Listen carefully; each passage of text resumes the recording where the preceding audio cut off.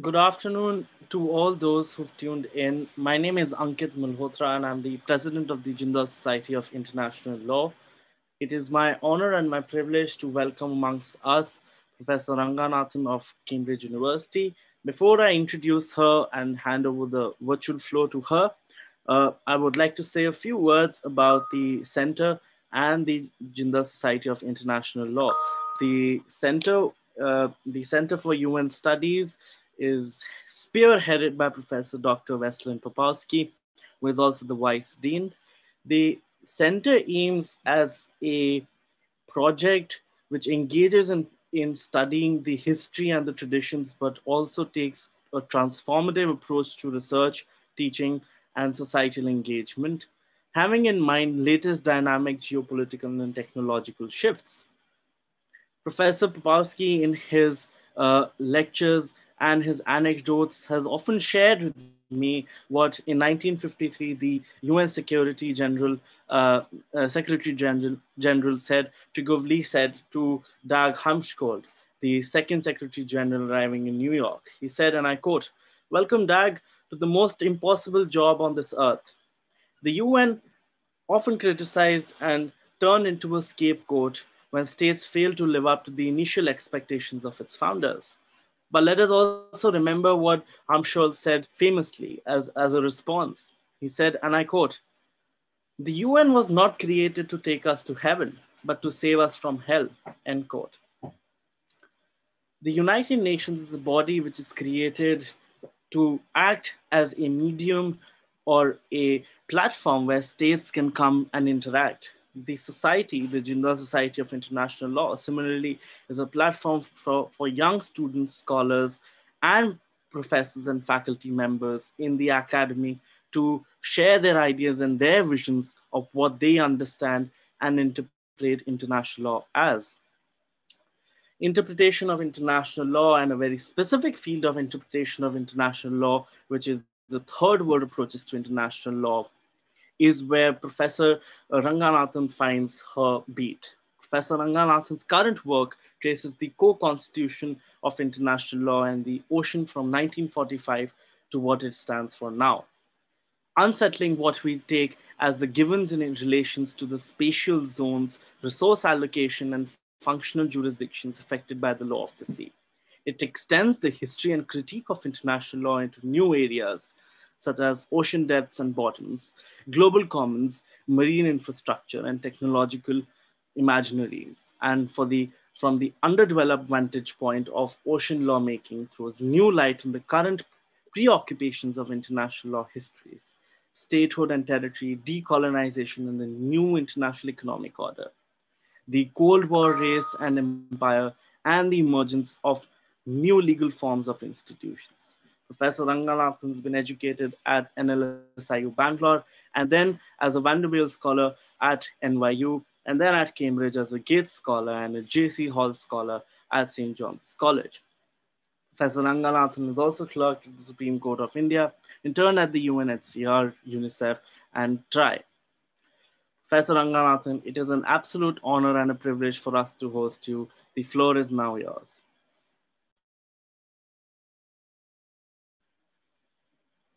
I must use the buzzword of the 21st century. You're still on mute. Oh gosh, this is, one of those things you somehow never develop the habit of doing after years after almost, a year of practice. But in any case, good afternoon to all of you. Greetings from Cambridge, and a huge thanks to Ankit Malhotra, especially for the invitation to be here. I'm looking forward to talking to all of you about my research. And what I'm going to do is building on what Ankit just said. I will sketch out in quite a broad way some of the things that I have been thinking about in relation to the law of the sea. As Ankit mentioned, my work explores the co-constitution of the ocean and the international legal order in the 20th century. In other words, I examine the ways in which the ocean has served as a site, as a context, and as a catalyst for international order making or world making, and also, conversely, how these very projects of international ordering have shaped the ocean itself. So, this is the broad sort of area in which I'm working at the moment, and I'll say more about this And more importantly, I'd like to emphasize today why I think it is important and rewarding to work with the law of the sea, which I think is really a subfield of international law that has been left far too much to one side. It's seen as really the concern only of certain specialists. But what I'm going to try to do today is talk to you about why it is rewarding to think about the law of the sea as part of the general history and the general political economy of international law. So I'm going to try to do this in about half an hour or so as to leave some time for discussion afterwards. Okay, now let's start with just looking at the title slide. There is an image that you see on the slide, and you might be wondering what this image is. It is a very beautiful graphic, but what does it represent? This is a graphic representation of Conshelf 3, which was a project by Jacques Cousteau. Jacques Cousteau was a filmmaker, an inventor, an oceanographer, a French naval officer, and this was one in a series of efforts by him to test the feasibility of placing humans in the sea for long periods. Cousteau thought that if successful, this would facilitate not only the extraction of resources, but also the study of marine life. So this was a prototype that he had developed in 1965. Cousteau's was one effort, but it was not the only such effort. So if we go to the next slide, we'll see many other plans that were drawn for marine human habitats. So in the 1950s, 60s, and 70s, we saw plans developed by navies. You see a picture of the US Navy Sea Lab project.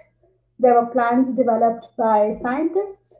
So there was the TechTide project, which is the one that you see in the blue, and visionary architects like Buckminster Fuller, Shoji Sadao, Kiyonori Kikutake, and others developed plans for marine cities, cities on the sea, again in the 60s. In broad world historical terms, these decades, the 50s, 60s, 70s, where all of these plans for human habitation were being drawn up, we think of these as the period of the Cold War and or the period of decolonization. But as these images show you, they were also, and precisely sometimes in relation to these frames of Cold War and decolonization, years in which future human engagements with the oceans were richly imagined. I've told you about plans for human habitation, but there are, of course, other hopes too. And the next slide shows you some of these. So there was the hope of feeding the whole world sufficient protein at the cost of less than a rupee per person per day. Ankit, if we move to the next slide, we'll see a picture of that. Yes, there we are. Thank you. So this is the idea of fish protein concentrate, one spoonful of which was supposed to provide every person with enough protein that they would need for the day. And it was thought that this would be a revolution because a box of fish protein concentrate would last you a whole month and cost you only a few rupees. There was the plan for recovering the ocean's mineral resources, including nodules from the deep floor of the deep sea bed, but of course also a whole variety of other minerals from the continental shelf. And most importantly, of course, was the hope, which has been realized, of oil extraction at greater and greater depths. One of the things we saw happen in these decades in the 1960s was the perfection of the deep sea drilling ship, which allowed the imagination of oil extraction to really soar much beyond the building of sort of permanent platforms on continental shelves. So all this is to say that the ocean loomed really large in the political and economic imagination of the period. And yet, in current histories of the time, when we write histories of the period, histories of international law or international politics or political economy even, the ocean somehow falls outside the picture. The focus is overwhelmingly on land and land-related developments. So a few examples on the next slide include, for example, Timothy Mitchell's book, which is a book about the materialities of oil production and distribution, but it does not discuss the implications of much oil being located offshore. Ankit, can we move to the next slide? Yes. Then you have, for example, Arne Westad's book, which is a book about the global Cold War, a wonderful book that takes us look at the Cold War not just as it was taking place in the capitals in the USSR and the USA, but also what it meant for countries around the world. And yet, this is a book that only has very, very scattered mentions of the oceans, a few scattered mentions of naval actions, and of key ports. Mark Mazawa's work, which is a panoptic account of political and legal developments in the period, including the development of the United Nations, makes only one reference each to the Law of the Sea negotiations and the Law of the Sea Convention of 1982. So, in short, these are all great works, and they are certainly essential reads for anyone interested in thinking about the history of the 20th century. But they do leave the impression that the ocean and its ordering were rather peripheral to the moment. And that, unfortunately, is also the impression that the UN itself seems to convey in the ways in which it shows you, it represents what decolonization is. So, for example, the UN offers these two maps that together show you decolonization. You'll see them on the next slide. I have to, at this point, I should stop and apologize. So we are having, there is Ankit has had to, for various technical reasons, had to manage the slideshow for me. So there's a slight lag. I hope you will forgive us that. Think of this as the kind of lag that happens when you're watching Netflix and the internet slows down and the image doesn't buffer as quickly as the sound does. All right, so coming back to these maps, now you will see here that the UN tries to show you in a snapshot decolonization. It shows you in the first map what the world looked like in 1945, in the second map what the world looks like today, and the image, the impression it conveys is that the transition has been a move from empires to states, but these maps leave the ocean unchanged. The ocean was a blank in 1945, and the ocean is left a blank now. So there is a gesture here, a suggestion that nothing much has changed on the sea, even though the changes have been major on land. And in this, by the way, the UN is simply following a map-making tradition that had emerged from the 17th century onwards, erasing on the maps all of the intensifying navigational uses of the sea for the slave trade, for colonialism, and so forth. Now, in fact, and contrary to the UN's representation of the blank sea, in this period, and especially in the course of the mid-20th century, from between 1945 and 1982, the transformations of the world were not just not confined to land, they were remarkable on the sea. The ocean was extensively defined, bounded, and occupied, and I'm going to walk you through now a series of more representative maps. So the next slide will show you what political boundaries, the political boundaries that were actually created. They were extended, as you can see here, far into the ocean. So in this map, you see all the blue and orange bits are actually areas that were brought within national jurisdiction. Only the gray bits were left as the high seas. The next slide will show you a version of this map, but in its Pacific exposure. So again, when we see these images of the open Pacific, what we're not seeing is the ways in which a large part of the Pacific Ocean and its floor has been brought within the national jurisdiction of states. The next map will also show you some lines that have been etched in the international seabed areas. So what you see, these yellow bits, are essentially areas of the international seabed that are under contracts for exploration of seabed minerals. So they're controlled by various consortiums, various corporations. The next map shows you again lines in the high seas and in the international seabed areas. These are areas that are under the jurisdiction of fisheries management organizations or areas that have been classified as marine protected areas. So they are controlled. All of these maps show you lines that striate the open ocean, that bring parts of it within the jurisdiction or control of states or of international organizations or even effectively of corporations. And this is still not a full picture because there are other things that occupy the sea. So the next map will be a map of submarine cables. And as you know, as you would already know from your discussions or from recent news, submarine cables control 99% of the world's communications. So when we think of satellite communications, we often think of these communications happening via things that move in space. Actually, quite a lot of what we're doing, even our conversation now, is facilitated by thin tubes that run across the sea. The next map is a map of shipping routes, and it shows you the directions in which shipping goes. Again, the whole world is essentially integrated, made into one world through the expansion of international shipping. The next map after this offers you a greater idea of the density of international shipping. So each of these little arrows is essentially a ship. And you can see that the ocean is really not a very lonely place at all. There's quite a lot of activity on it. And really, again, you don't need me to tell you this. The Suez crisis of the previous month gave you some idea of what happens when even one choke point gets shut off for about a day or two. The next map is a map of plastics. So each dot that you see here is 20 kilos of plastic. In some places, you see the dots are so concentrated as to almost look like they create solid compacted wastes. And this is the fear that is driving a lot of environmental movements at the moment, horror fantasies of trash islands.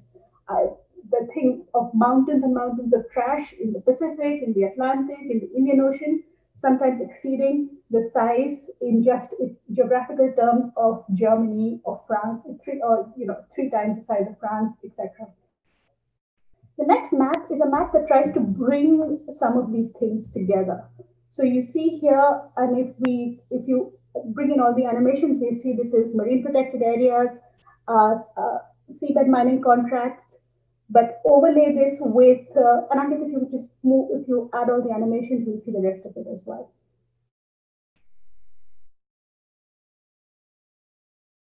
That's cables, and on top of that is shipping, and then on top of that is plastic waste. I guess what you begin to see here is really an ocean that is no longer the kind of blank, empty space that the UN map shows you, but something that is much more crowded.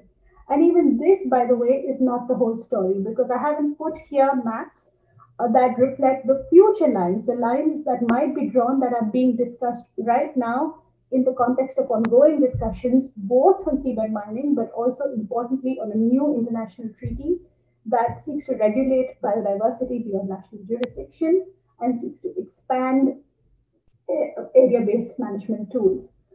I haven't put, so there'll be fresh areas of enclosure or fresh areas of control extended across the ocean. And there are also projects that are being discussed, including at the UN itself, around, again, creating sustainable marine habitats in the ocean. So there are, for example, the sea steading projects of the Silicon Valley libertarians, but the UN has also been exploring floating cities projects and what sorts of solutions they might offer for when climate change happens and sea levels begin to rise and land becomes at a greater premium than it does at the moment. So we are seeing, so we already have an ocean that is incredibly crowded, looking to become even more crowded as various plans for unlocking the blue economy and for unlocking blue growth fructify. In sum, over the 20th century, and frankly, even before the 20th century, I could show you maps from the 19th century as well that would track shipping, whaling, and a whole bunch of other activities. What we've always had is an ocean that is rather crowded. When you compare it to the blank that it is often represented, you begin to see that map making and representations, artistic representations of the ocean are not just about art, they're also about politics. Right? There is a politics to presenting a space that is so extensively occupied, worked with, exploited, and traversed as somehow empty. So it is this crowded ocean that informs my project of integrating into the history and political economy of international law the efforts that have gone into defining and bounding the ocean and regulating and distributing its resources, mobilities, and managing its ecologies. And there are at least three important points to consider, I think. Firstly, the ocean itself. The ocean as we know it and as we encounter it today is legally constructed. It is a creature of international law. much of which evolved from 1945 onwards with the adoption of the UN Convention on the Law of the Sea in 1982 being a specific landing point. And you'll see a picture from the negotiations in the next slide. The UN Convention is called, yes, this is the slide. The UN Convention on the Law of the Sea of 1982 is often called the Constitution for the Ocean, and it certainly did constitute the ocean. It was developed over a long period, so it developed over 10 years of formal negotiations, several years of preparatory work, and building on earlier UN conferences on the law of the sea of the 50s and 60s. And this whole process was an ordering process that transformed an unknown space, the unknown space of the oceans, barely visited, barely seen, barely understood, into one that was seemingly entirely comprehended by legal categories. So the UNCLOS divided the sea by zones, and you'll see that on the next slide. It divided the sea by medium, seabed versus water column. It classified all of the contents of the ocean as falling into one or the other of the zones. So you see a whole bunch of resources that were distributed across the ocean.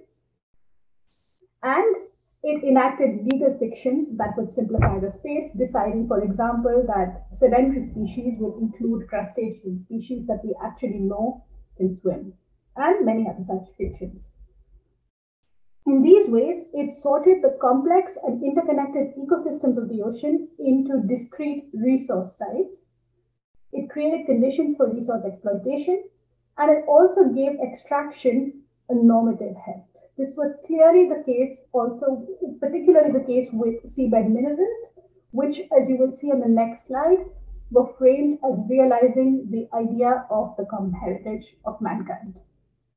And importantly, the UN even compensated through the UNCLOS, and the states at the UN even compensated through the UNCLOS for the lack of actual technologies by anticipating them, by creating as if regimes. So the entire regime of seabed mining in particular was created in advance of any actual workable, commercially viable technology for seabed mining.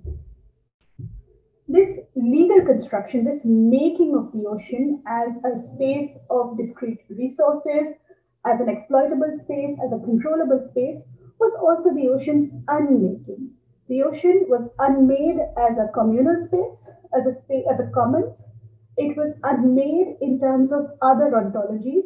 So indigenous worldviews, for example, or Polynesian imaginaries of the ocean, or imaginaries that had prevailed even around the Indian Ocean, in the Bay of Bengal and other places, these were disappeared under the universalizing logic of the UNCLOS. And the ocean was also unmade as a place of complex ecosystems, as a place of life. So one of the ironies is that even as plans for human habitation of the ocean were being formulated, what was being ignored were all of these other forms of life that actually occupy the very spaces that the humans were now thinking of colonizing in the 1950s and 60s.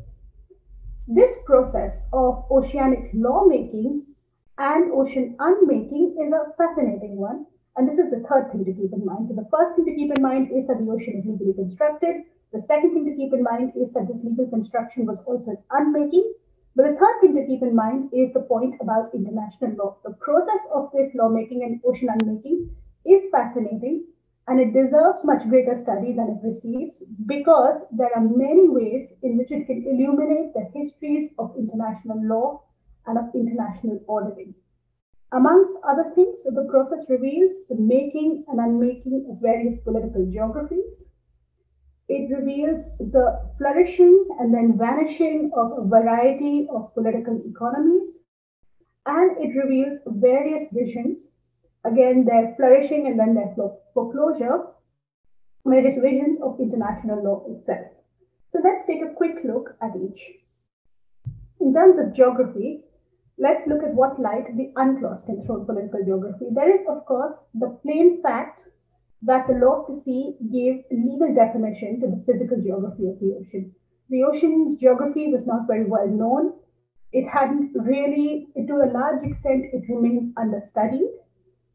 What the UNCLOS had to do is, what the UNCLOS did was it essentially remade in part, the very geographies it claimed to reflect in creating various zones. So, one example is the uniform definition that we have of the continental shelf. As you see on these maps of the ocean floors of the Atlantic seafloor, the Pacific seafloor, and the Indian Ocean seafloor, the continental shelf is actually a widely varied feature. It is not, UNCLOS idealizes it as a natural prolongation of land, of state territory, of course, or of the territory of the coast. That's mostly not the case in large parts of the world, where the continental shelf can be an abruptly plunging feature, it can be entirely discontinuous, it can be detached from the coasts, and so on. All of these differences were smoothed out in legal language, which reflects the continental shelf as a kind of uniform, regular feature that occurs across the world. It meant remaking in part various geographies of the sea, but it also meant embracing concepts that would make sense of the emerging political self-definitions of states. So the period over which the law of the sea consolidated was a time of the emergence of many new states from colonization, we know this. And unsurprisingly, a key and fraught issue was the working out of their territorial boundaries. This also we know. What sometimes gets ignored is that this was then also a moment in which a wide range of states were imagining their seaward extents. And this was a particularly existential issue for island states, for archipelagic states, many of which were seeking the recognition that they were a sea of islands, to use Ipeli Hawafa's term, rather than just islands scattered in the sea. So Fiji, for example, which you see on the slide, would say it's not just the brown splotches of land that you see, but also the waters around. So the actual, when you imagine Fiji, you have to imagine it as the larger light gray entity, and not just as the little splashes of land. This is again an imagination that had to be then worked into in certain. It had to be accommodated to some extent in the UNCLOS. For vis-a-vis some states, denied for others. Kiribati, for example, does not get to think of itself as an archipelago in the same way. Um, so this was, but clearly UNCLOS had to develop legal concepts to accommodate this archipelagic imagination. And this meant working again with fiction. One of the things that had to be done and was done in the UNCLOS was qualifying various fluid or amphibious features as either land or sea. And UNCLOS is replete with definitions that try to represent the one as the other. So in certain cases, what is water can be configured as land for the purposes of drawing baselines or calculating land and water ratios or for other purposes. The point here is that thinking with the kinds of fictive legal definitions that the UNCLOS was developing helps to do two things. One, it helps to denaturalize the representations of political boundaries as somehow forged on political realities. As we see, very often physical realities are being remade to comport instead with political boundaries, and this becomes important, especially as we begin to think about what sea level rise will do to existing low-lying lands. But it's also important, of course, to think about in the context of all the boundary conflicts that we are privy to across the world. The second thing it helps us to see is that lawmaking is an act of legal engineering in transforming land into water, water into land through legal definition, but also in transforming land, water, and mixtures into property and into sovereign territory. And a really good account of this in the Indian context, if you'd like to read it, is Vijayani Bhattacharya's book, Empire and Ecology in the Bengal Delta, which looks at how the law succeeds in essentially the law does the work of engineering. It fictively drains the delta and turns it into land, into property. Now, UNCLOS does a lot in terms of remaking the spatial geographies of the world, but it also shines a light on the formation and the resilience of associated political geographies. So at UNCLOS negotiations, the major associated geographies of the time, the North-South geography, the East-West geography, etc., was severely tested as negotiating blocs regularly cut across these groupings. For example, one of the groups that developed was a group of landlocked and geographically disadvantaged states, which had some Western states, some third world states, and so forth. There were huge disparities dissensions within established groups like the G77 or the Group of African States and many others, including dissensions within the Group of Western States, as relationships with the sea and with the sea's resources complicated land based geopolitics. So, UNCLOS helps us to see this period as a time of complex alliances and complex enmities. And to say this is not to take away from the conceptions of the Third World or of the Global South, but really to think about the struggle that went into maintaining Southern solidarities against the competing attractions of other interest based geographies. So, maintaining solidarity, South South solidarity, Third World solidarity, was not an illusory thing. It was, in fact, something that was maintained against the pull of other specific interests. And the UNCLOS is a wonderful, the process of negotiating it is a wonderful illustration of this. All right, so that's for geography. Let's look at political economy now.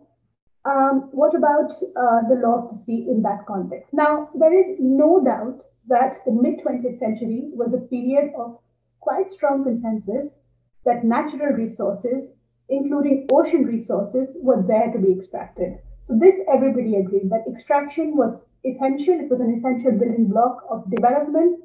Various models of development, the models of the paths to development that were to be followed also remained relatively unquestioned across this time.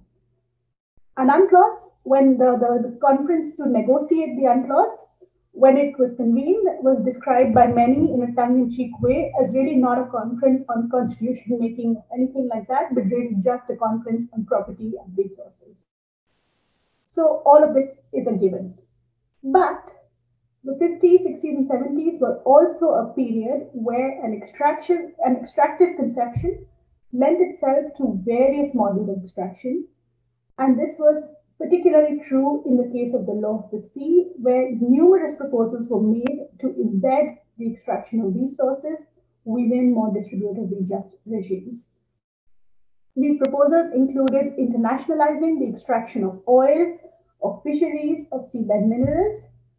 Similar ideas came from many quarters that would place the extractive activities such as oil extraction or fishery or fishing or mineral extraction under international administration. They would create these ideas were to create frameworks for redistributing the revenues from such activities, to level up the opportunities for third world states to participate in both the administration of these activities and in the extraction. And the ideas were to exchange the competitive systems that we have now, where essentially different groups, different corporations compete with each other to exploit these resources, to replace such systems for essentially monopolies that would be run by international organizations. And seabed mining is, of course, the major example of this. So we know that the UN Convention on the Law of the Sea has been much lauded by some and criticized by others for classing seabed minerals as the common heritage of mankind and for trying to condition their extraction on the distribution of benefits. And I say trying because what we know that much of what was agreed in 1982 was subsequently written out in 1994. So the UNCLOS succeeded, people say, up to a point, but then it was unwritten. All of these concessions, as R.P. Anand had put it in one of his essays, what was achieved was mutilated in 1980. What was achieved in 1982 was mutilated in 1994.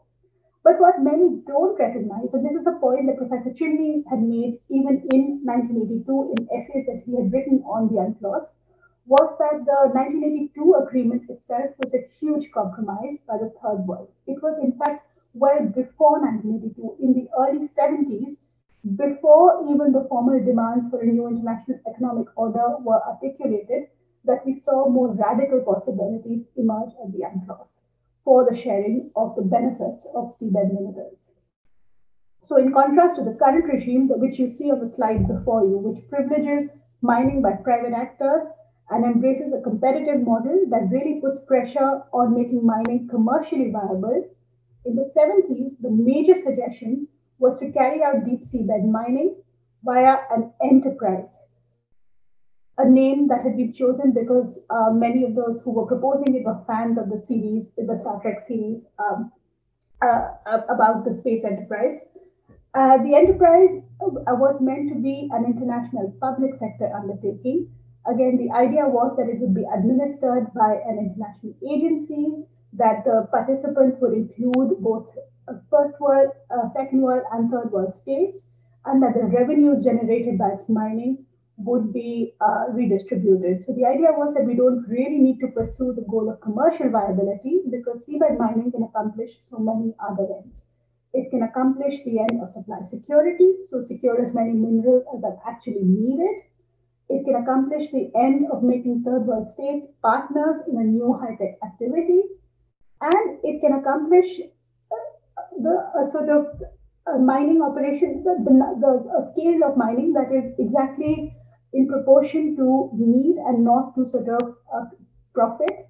So we can, through a model of the enterprise, we can limit the number of mining operations by limiting contracts to considerations that are not profit considerations, considerations that are better for the ecology and better from the point of view of distribution. The appearance of such proposals in the early 70s and then their falling away gradually over that decade in favor of what we have now, the present day regimes that again are exemplified on the slide in front of you, is an example of how alternative political economies bubbled and subsided in this period. And again, keep in mind that seabed mining is one example. Such ideas also flourished and died with respect to fishing and with respect to oil extraction.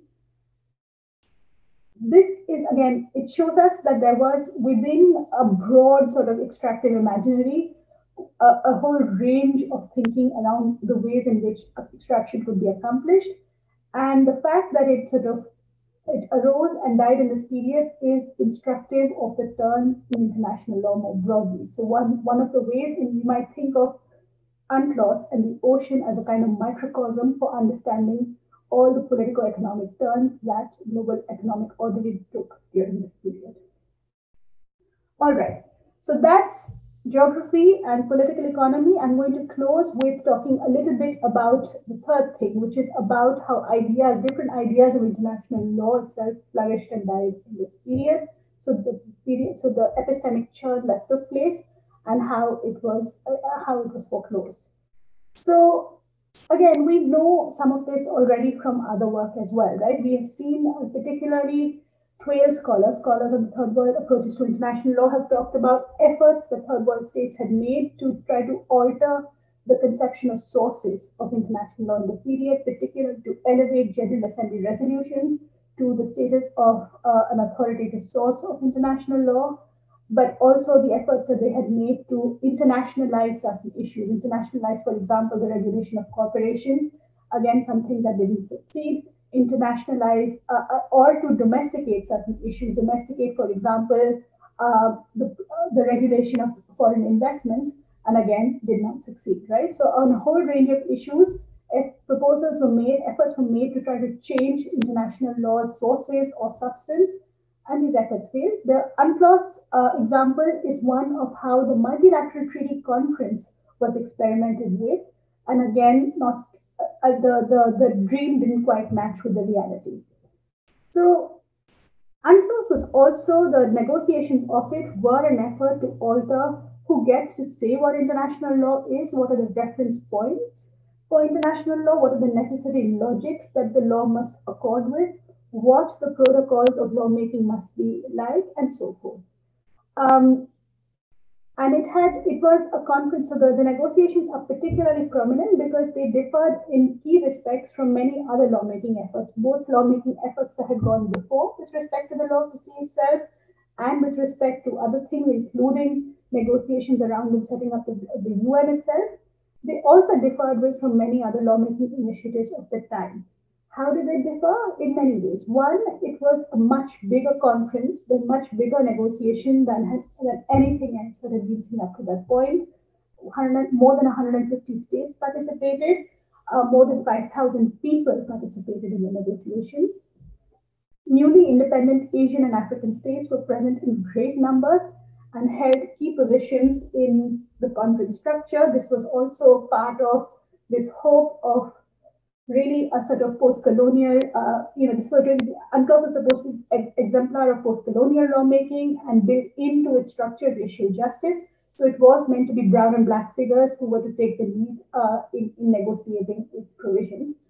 The proceedings were meant not to be based on preparatory work by any expert body such as the International Law Commission, which tends to be slightly conservative in what it acknowledges to be international law, but also the proceedings were not meant to be based on work done by a more limited group of states. So the International Seabed Committee that did some of the preparatory work was actually expanded in size and scope, and a clear decision was made that the UNCLOS would be negotiated in toto at amongst the 150 states attending, not given over to a committee of 80 of 20 or 25 states, as for example has been the case with nuclear governance, where the 18 nation disarmament committee does most of the preparatory work.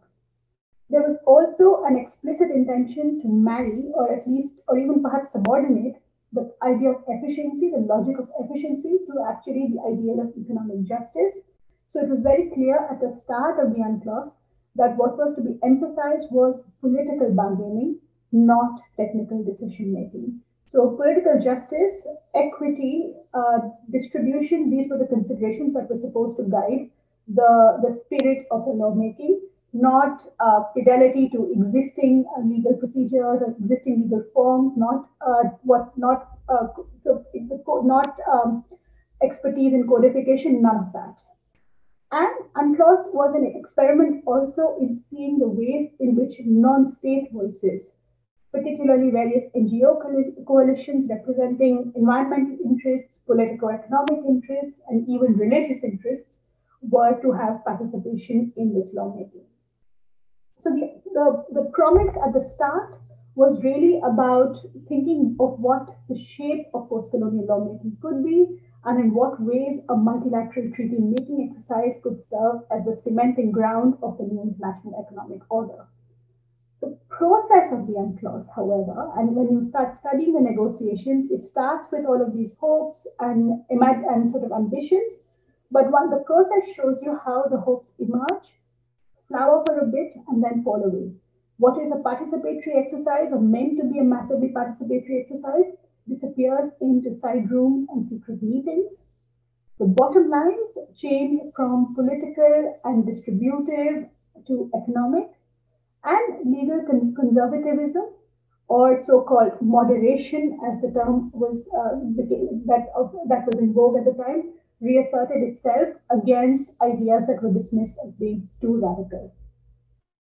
So, by a weird combination of circumstances, what happened was that and all of these were things that were noticed at the time and were criticized by third world voices. But by weird combination of circumstances, the negotiations that critical voices, for example, Mohammad Bajawi, but many Professor Chunni and many others, they were beginning to criticize these negotiations, and they were shaking their heads over what had happened. For them, UNCLOS was a kind of tragedy, it was a betrayal of the initial hopes, but it began to be read as a huge third world victory, and this had a lot to do with changes in the US and the UK at the time. The US, especially under the Reagan administration, began to think of multilateral lawmaking itself as a kind of socialist plot, and the UNCLOS itself especially so. It refused to sign the treaty, as did the UK, as did West Germany. And the fact that these states so obviously reneged on the UNCLOS, and the fact that third world states and that the third world states didn't, has ended up creating a kind of narrative in retrospect in which the UNCLOS, the 1982 treaty, is seen as a kind of victory for the third world, and then only its amendments in 1994 are seen as sort of then catering to the interests of the first world. But actually, what we see is when we look more closely at what happens between the start of the negotiation and at the end of the negotiations, is a more complex story. Why all of this is important is if you flash forward to the present, as we do in this very final slide, we see again, this is a period, as I've already mentioned, of ongoing lawmaking around the oceans, ongoing lawmaking on questions of seabed mining, on questions of marine genetic resources, on questions of biodiversity conservation, and the like. This is also 2021 marks the start of the decade of ocean exploration. Again, which are supposed to facilitate and be facilitated by the UN. But the present negotiations and present engagements with the ocean are marked by the epistemic closure that took place over the course of the 70s. So what we have now is really what we see now is at these negotiations and in terms of what it seems possible to say and not say in them is really the immutability of the extracted imaginary, the sense that, of course, there are ecological concerns that have to be factored in, but nothing that is agreed should undermine or and sort of depart from the consensus over the model of extraction that was sort of reached over the course of the 80 of the at the end of the 70s and the 80s, and then sort of consolidated by in the 1990s. So, which leaves you wondering if you are sitting in one of these rooms about, well, what really this supposedly new ocean treaty is going to look like if it can't overturn any of these aspects of the older agreement. So to wrap up then, the law of the sea and its history is important to look at for the ocean itself and for putting in context what is going on right now in ocean governance.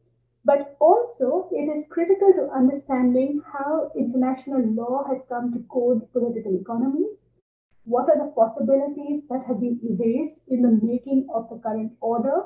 And where again we need to go if we want to discover the paths that were not taken then, but were seen as closer to visions of justice, especially for the third world. I'm going to stop here and I look forward to your comments and questions. Thank you.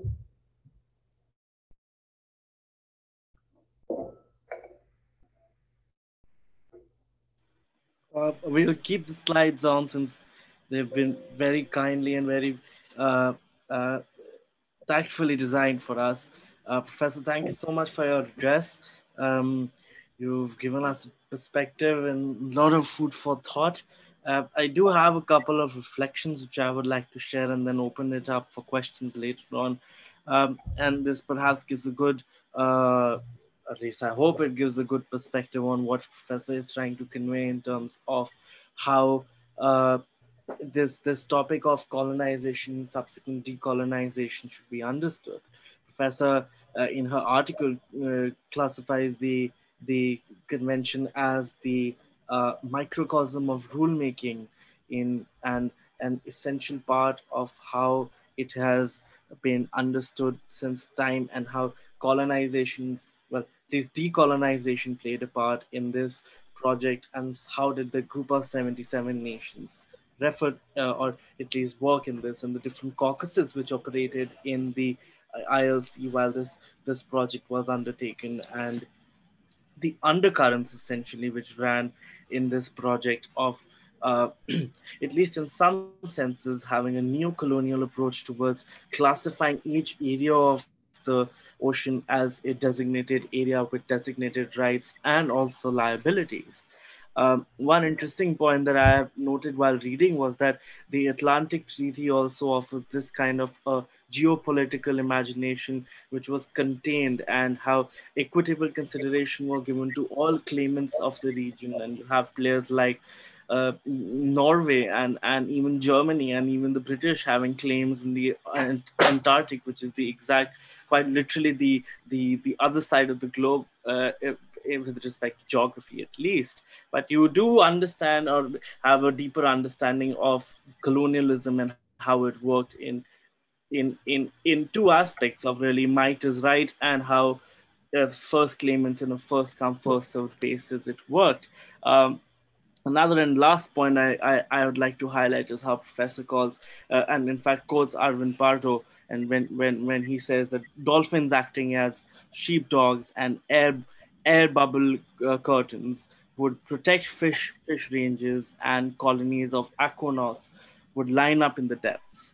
I think that's a good analysis of how prototype cities, as Professor Ranganathan calls them, and the sea colonization would work. And she gives two perspectives of the oceans, which she's also highlighted in her talk. And she says that the oceans are the rubbish dump, which is a fact, is that the oceans are the rubbish dump on the world, but however are still by far the most important storehouses of resources and also transport. And we are all witness to the fact of one small catastrophe can cause a massive delay in supply chains and trade.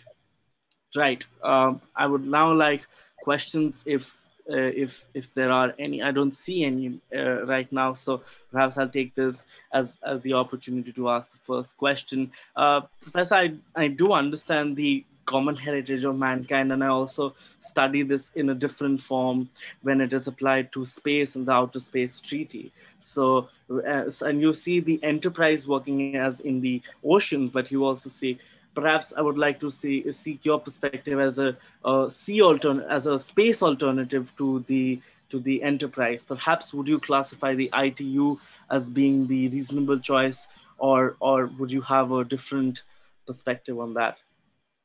You mean the ITU for something like the sea? Or the ITU, you mean the ITU for for space, or you mean the Well, presence of the ITU? well, the you have the Enterprise, which is the '70s creation, and even the name rings a bell. I mean, us Gen Zs would not classify anything as the Enterprise, which sounds very '70s. So, I mean, you have this product of the '70s, the Enterprise. But would you classify in the same vein of form the ITU for the space as this overarching figure to control? And would you also feel that it is will it be as effective as the enterprise, which again, under the 1994 agreement, was sort of diluted? So there are differences. I think it's a good question because one of the things that was, of course, going on in the 50s and 60s was thinking about different existing regimes that could serve as the model for designing institutions for the seas. And the ITU, which is a function specific but overarching sort of regulatory body, did serve as one possible model that could be used for the sea. What happened was that the discussions took a different turn, right? So one of the things that happened for the sea, we have not actually seen it happen for space, and that has to do a lot with the geographies and the relative ease of access to both places and the relatives and the kinds of hopes we have of them. Is that the seas, well, the argument for dividing the ocean according to sort of its various functions, geographies, zones, mediums, etc., grew stronger, and the arguments over. So one of the major arguments that was sort of right at the time was, well, okay, so if we even if we agree to all of these divisions, should these different parts of the ocean be controlled by one body or many? And if many, then how should we decide on the relative functions of these bodies and their relations to each other? Should there be a hierarchy? Should there be some kind of common framework that holds them all together?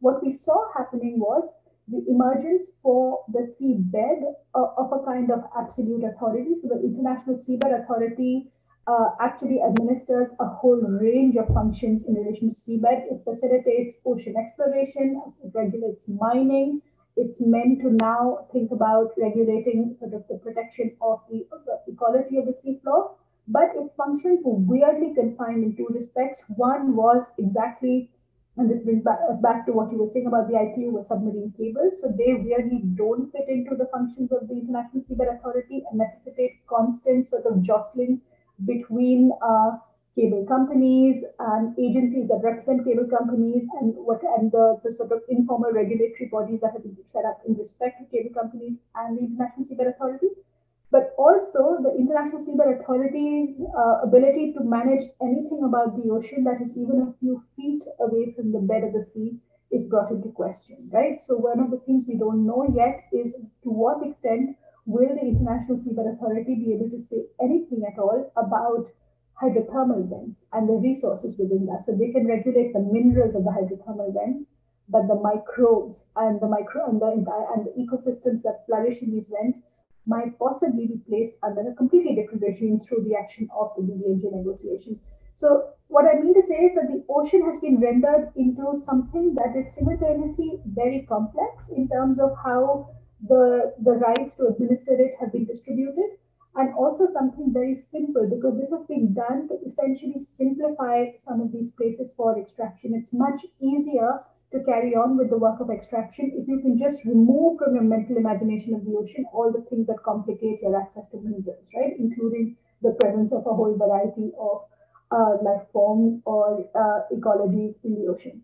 So the ITU, in a sense, it's also from a different time. The imagination that guides it is necessarily it's a constructive imagination, but a simpler one, which is simply because the kinds of hopes that are vested in the ocean are not actually vested in space. I'm not referring here, of course, to Elon Musk's sort of, hopes to one day colonize Mars and so on. But there is a difference between, so these two mediums are often thought of together, space and sea, but they are vastly different mediums because the one is the repository and it has and is quite different in terms of who accesses it and how and in what terms and who has imagined it for a long time, which is the ocean, from space, which is actually rarefied, not just physically, but also in terms of the kinds of imaginations that have been associated with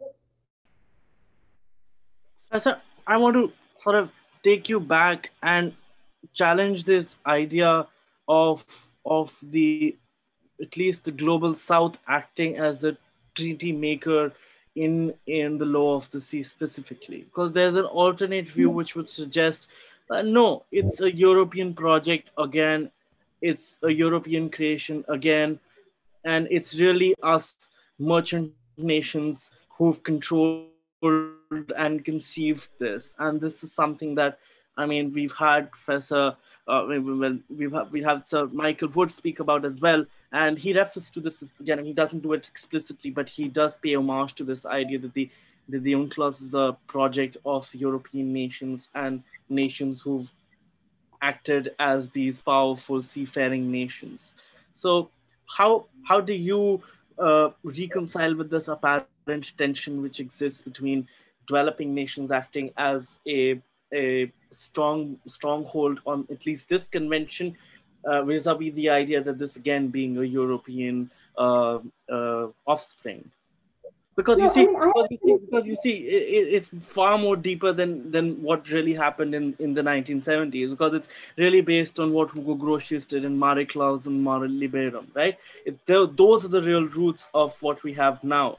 So there is some sort of a tilt towards this being a European idea. And of course, why did even Grotius do all that? Because this was challenged as a project of the Dutch East India Company. So that the roots exist, but would you reconcile with this fact, or would you say that no, it's really a project wherein the G77 really took hold, and this was supported because of the decolonization movement? Oh no, I don't think I say that in any of my writings either, or even in what I said today. The point I was trying to make, and maybe I can remake it for clarity, was two things. The one, of course, you're quite right, the law of the sea in terms of how it has developed historically, but also in the course of the 20th century, if we take a step back and look at it, is a European project, right? So of course, I mean, we don't. So we can go back to the time of Grotius and talk about how mare liberum arises is an ideal that arises in the context of the particular interests of the Dutch East India Company, and written in the defense of the actions of the sort of the capture of the Santa Catarina by representatives of the East India Company. Grotius develops this idea of the free sea essentially to argue against the Portuguese idea of an ocean that had been sort of divided into two between Spain and Portugal, and allocated sides of it had been allocated to these two countries for discovering navigational routes and trading with the Indies, right? So this is an old imaginary. One of the mistakes people make is in somehow then in as one of the things we should not mistake though is in thinking that the Grotian imaginary was the only thing that formalized the notion of the free sea. In fact, the reason the free sea had remained under this idea of the mare liberum remained a stable idea has a lot to do with British imaginations of the ocean as they developed in the 17th and 18th centuries. So it's really not so much Grotius himself was forced to argue against some of his ideas to the British, which is a few years after he wrote Mare Liberum. It's the British who were gathering naval strength, for whom this idea of ruling the waves worked very well alongside the idea of PC. For them, the British Empire was, we must remember, at its start, essentially an empire of trade, right, of moving things from one place to the other, and therefore integrating all of the world into this one economic system. But let's set all of these things aside and look at the 20th century. Here also, if we now take a step back, and this is the point I was making, if we now look at what happened at the conclusion of the UNCLOS negotiations, if we look at the convention that was actually agreed in 1982, It was a convention that where the third world had been forced to compromise a lot.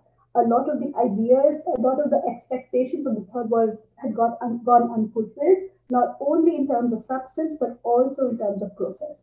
What is interesting to me, however, is that at their start, and this is not so much the case with the first or the second conferences on the law of the sea, but at the start of the third conference, there was a hope or a sense that what we would see is actually a departure from these usual expectations, right? So we have a very Western law of the sea, a law of the sea that had also succeeded in actually eradicating other imaginations of the ocean or other associations of the ocean. And this was seen as a chance to rewrite some of this. And also along the way to experiment with modes of lawmaking and styles of negotiation that would actually better accord with third world interests. It's the eradication, the erasure of these over that 10 or 15-year period that is interesting to study, right? So we should, of course, remain mindful of the continuities between 1600 and now, and I write a lot about this, but we should also keep in mind the discontinuities it was hoped that projects like the negotiation of the law of the sea would bring about. It turns out that that was not the case, right? So the 1982 agreement was the reason it's seen as a third world victory has a lot to do with politics. It has a lot to do with the ways in which it was renounced or reneged on by Western interests who were not, even though they ended up controlling quite a lot of the outcome, were not happy with what was finally agreed because it didn't 100% accord with what they wanted. But and so because they walked away from it, it has been left to be seen as a kind of all right. The developing world was quite happy with it because they clearly signed on to it. It's the West that was not happy with it. That's the narrative we need to actually challenge. So I completely agree with you. I'm not trying to say that this was something that the third world brought about and has nothing to do with Western interests. I'm saying we should just see where we need to focus, what we need to look at when we try to think about the chronology of this, and what we look at in terms of major turning points and where the shift began to happen. We need to perhaps work a little bit further backwards in time and not see 94 as the break or even 82 as the break, but think about the breaks that happened in the mid 70s, for example, in the context of documents that are often dismissed as too technical as to be of particular interest, that actually they encapsulate the political struggles of the time very well. Okay, thank you for your answer, and I do understand the point made by yourself, and especially what remains extremely interesting is that here at least at Jindal we have access to one-on-one accounts by Professor Erickson, who was in fact a part of these negotiations. So we are privy to the discussions which took place during the negotiations and how it worked. Most interesting remains, and you in fact touch upon this in your article also, these caucuses worked and how when Tommy Coe took over, then how this became an open secret. I mean, everybody knew that these caucuses were operating, but then of course they were admitted and understood, and the underlying reasons for them was also appreciated. Right. I have Professor Tripathi now, who will ask her question live. Thank you. Good evening, Dr. Ranganathan. It's such a pleasure to see you again. I think I was transported back to Cambridge to all our enlightening lectures. Just a quick input that I would say that I think my perspective of international law and the politics behind it, I can definitely give all the credit to Dr. Ranganathan and Professor Ben Venesti. So it's such a pleasure, and thank you so much. I'm so glad that you could come here, and it's an opportunity for our students as well to kind of hear your insightful perspective. Just, I think a while back, we had Professor Oral coming over here and, talking about, the ILC and the evolution. And I think this is the question that, one has asked in different ways, is that in the rising challenges of climate change and the multitude of issues that are arising, how do you see the unclosed playing a role, and maybe possible changes that or that need to be addressed in the umbrella structure of the unclosed? This is something that I would like your perspective on. Absolutely. So, firstly, it's wonderful to see you, Akriti, and looking so well. And congratulations on your new position at Jindal. That's Thank you exciting so much, to. Professor. And I hope you're enjoying the shift from student to teacher that you've made this year.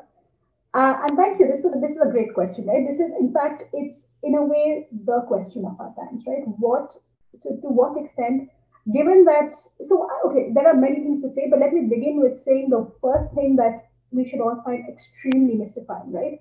When you go to these BBNJ negotiations or you go to CBED negotiations, the one thing that really doesn't get talked about, except by the NGOs that are present there, is climate change.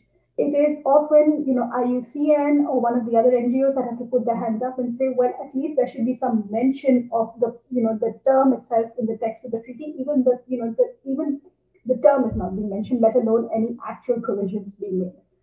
So there is this huge question. At the same time, states are very happy to then go out into the world and say, oh, well, we are, of course, taking climate change very seriously. We're even negotiating a new oceans treaty, and that's going to look at these issues. So there's a kind of disjunct between the kind of public discourse and what gets discussed, right?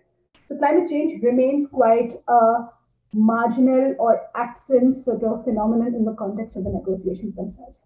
But in terms of what changes are needed, right? Now, some changes are, of course, practical changes, and something that Professor Oral and the ILC is working on is what happens with sea level rise, right? How do we think of statehood in the context of the loss of territory? In some cases, total, but in many cases, significant or, partial. So those are sort of they're the sort of questions that those are problems that have to be resolved. There is beyond that, however, a whole set of questions about what does climate change mean for the broader imaginaries that have been locked into place by treaties like the UNCLOS and a whole bunch of other treaties, right?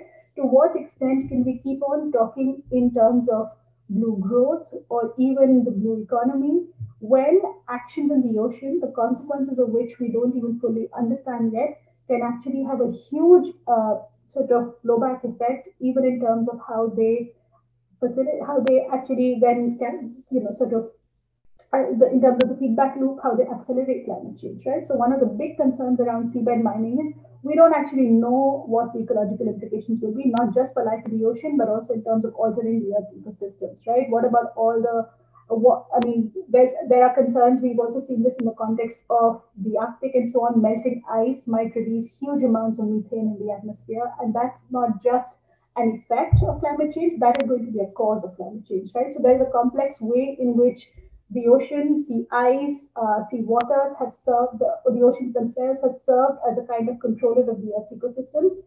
Uses of the ocean that are being planned and that are envisaged in the UNCLOS, that are being planned through the subsequent agreements with the UNCLOS, don't necessarily take into account most of this information. And the reason they don't is because this information has the capacity to interfere in a very radical way with some of the plans for extraction, right? So states are again, this is again the unfortunate fact of international negotiations. There is a lot of talk about the environment. There's a lot of talk about ways in which environmental concerns can be met through law. There's a lot of use of euphemistic language, right? Language around environmental impact assessments, language around area-based management tools. It's not clear, though, that any of these do, beyond assuaging people's fears, whether they do what they're meant to do. So there's going to be the sort of immediate questions that have to be resolved. What will statehood look like in the context of climate change? What happens to the very large numbers of people who are already being displaced and who will be displaced because of climate change? But also what happens to our imaginations of extraction, of making use of natural resources in the context of climate change? We know already groups of people, including some of Silicon Valley investors, who are seeing climate change itself as an opportunity to do more with the sea, right? So the Seasteading project is this idea of building habitats in the ocean on the basis that land will be at a premium and people will move to live in the sea. Seasteads, which are artificially constructed cities, can maybe become the equivalent of what Bombay is today or what other port cities are, right? So they are clearly looking at this as an economic opportunity. What this means for the rest of the world is problematic, right? Because some groups can build these little panic rooms or can build themselves these little escape hatches. That's not for the rest of the world. So the question of how climate change and ongoing work on the ocean should come together to unsettle some of these certainties of the 50s and 60s against which these conventions were negotiated is a burning question.